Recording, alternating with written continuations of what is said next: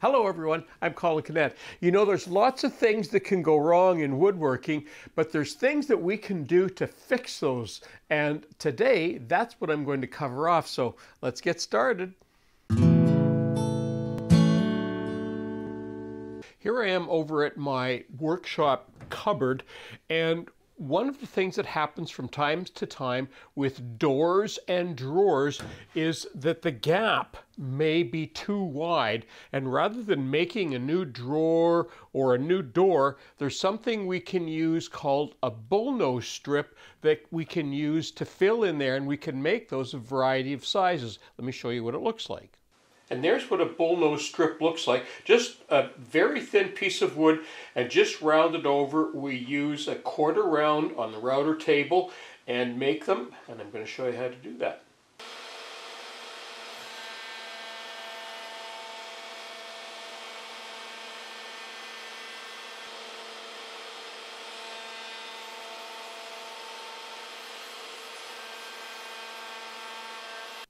And there's that bullnose strip that I just made, and typically you would put that on the door, not on the carcass of the cupboard.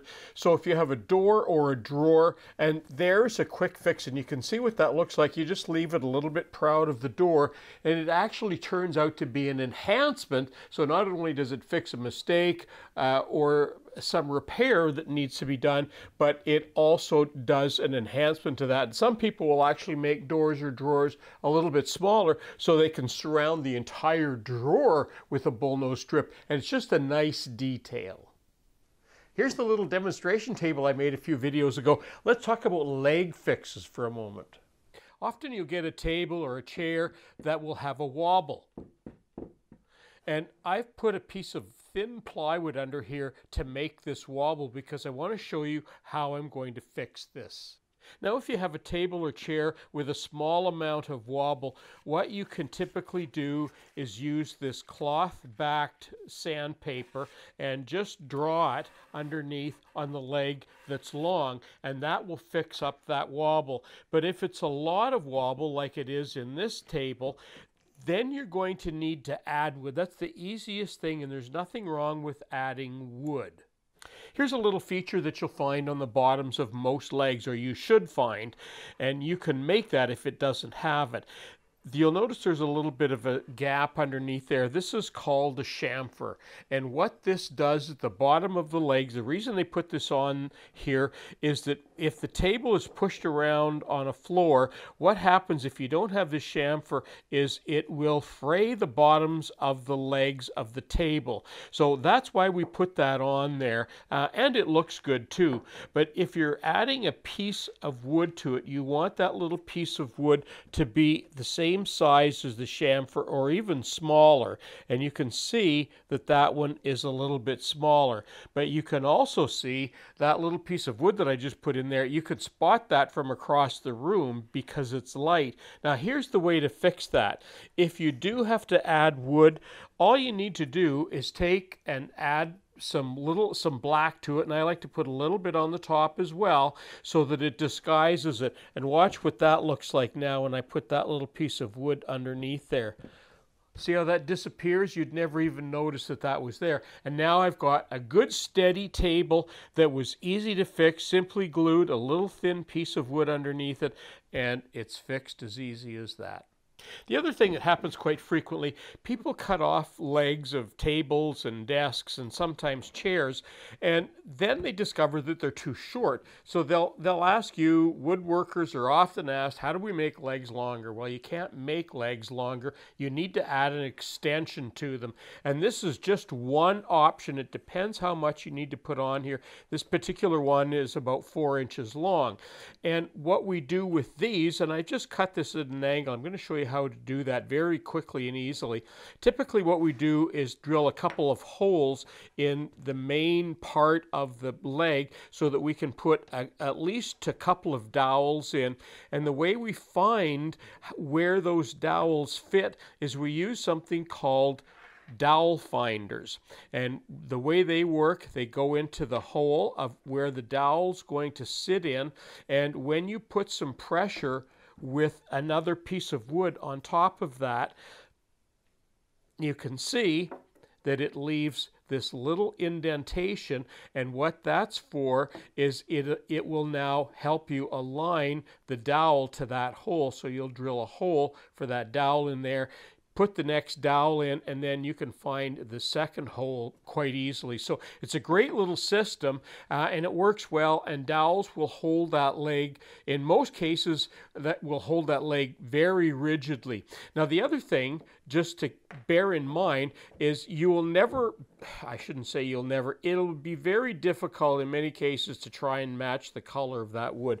So what we do in a situation like this, and I've just put some black felt pen on there, but we don't even try and disguise it. Try and make the leg look different altogether, so it looks like something has been done on purpose, which of course it has, but don't try and match it. The best thing is to use a different color altogether, and that will give you the best fix that you can get. And here's a quick way of making these. You can cut these out by hand, you can cut them out on a bandsaw. Let me show you how to make those very quickly. And here's a quick way to draw out the pattern for a leg extension. And I just measured the length of this, marked it at 4 inches, and I've just marked that on all sides ahead of time. The next thing to do is take some, I'm just using a measuring bar, a piece of wood would work fine, and just draw some arbitrary lines like that, quick and simple. And of course the top of this leg is the same match as the table that you're replacing. Mark that like that all the way around, and now you can just very quickly add a little mark on the top of those. And now you can take that and mark a line all the way up to the top. If you want to have sort of part of it square, you could go to a little bit shorter line like that, and then you'll get a little bit of a square end of it here, or you can have it all the way along. And you do that on all 4 sides. Cut that off. You can cut that off by hand. It's pretty simple. You could use it on a bandsaw, and that way you can, in no time at all, with a little bit of sanding, a little bit of edge treatment there to take some of the sharpness off that, you'll be able to make 4 legs in no time. While we're on the topic of leg extensions, you don't have to make great big thick leg extensions. There are companies around who make little wooden project blocks, something like this. They make them round, square, different thicknesses. You can make this yourself. All this is a little square piece of wood with a quarter round. Then on my router, I just cut that off. Takes a couple of minutes, and something like that could be used as an extension as well. And again, it's done on purpose, so we make it stand out in one way or another so that it doesn't look like it was supposed to be part of the leg. It kind of looks like it was added on. In this case as well, I would typically paint that black or something like that, just so that it stands out a bit more. But there's all sorts of different things that you can do with that. So have a look around and see what would fit your project the best.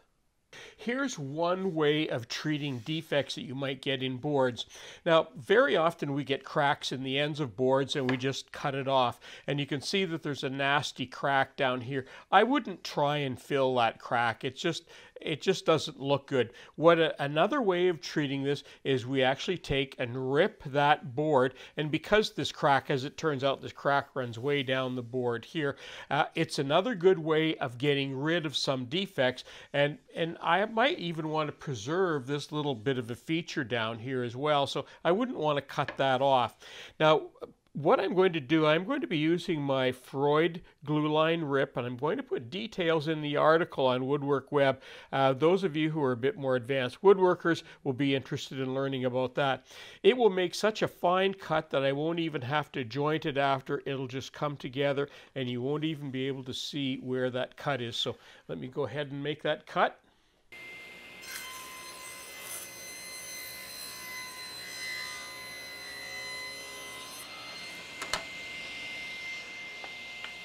Now I'm just holding this board together, and in an ideal world that crack would have been completely disappeared, and I could make multiple passes here, but you get the point that you could actually cut that off, and all I've lost is a saw blade kerf instead of this much wood. But I want to show you what that blade will do, and if you think you know where the cut is, look it up here. up here. Now watch this when I pull it apart. That's how fine a cut you can get with that board. I'll move it up closer here so you can see.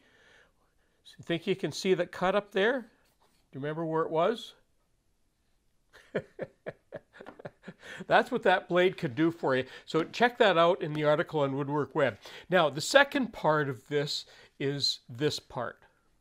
From time to time, you may buy lumber, and in this case, it's a live edge piece of spalted alder. It's live edge on both sides, but this side is really not very good. It really needs to be cut off. But what do you do with a board that's 5 inches long and 6 feet tall? It's pretty hard to find something to do with that, and especially when one part of it needs to be cut off, it's not going to be good. But look, here's the reason that this is an alternative is if you have a board like this, and you can usually buy these a little bit cheaper because people look at them and go, well, it's one single board 5 inches wide, you know, what are you going to do with it? Well, as it turns out, there's a lot of things you can do with it. If you cut this and make a nice straight edge, and that's very simple to do, you will end up with two boards, if I can figure out how these go together here, something like that. So you end up with a board that, of course, is 5 inches wide, but you can take that board and cut it in the middle. You can take this board, clean up the two edges, this edge like this, then cut it in the middle and go like this, and look at, you end up with a board, in this case now, that's 10 inches wide and maybe a couple of feet long, of all spalted alder, and you could use that for a coffee table, on top of a sofa table, end tables, bedside tables, all sorts of things that you could do with that. So that's another alternative that this board you could have done the same thing with, is cut that off and fold that down, and now you've got live edge on both sides and something more that you can do with, and lots more options. Well, that concludes my video for today, and that's just some of the things that we can do to fix little flaws in wood, or maybe even little woodworking mistakes, and not have to worry about them, because there's all sorts of ways that we can fix them. I'm Colin Cadet for Woodwork Web. Thanks for watching.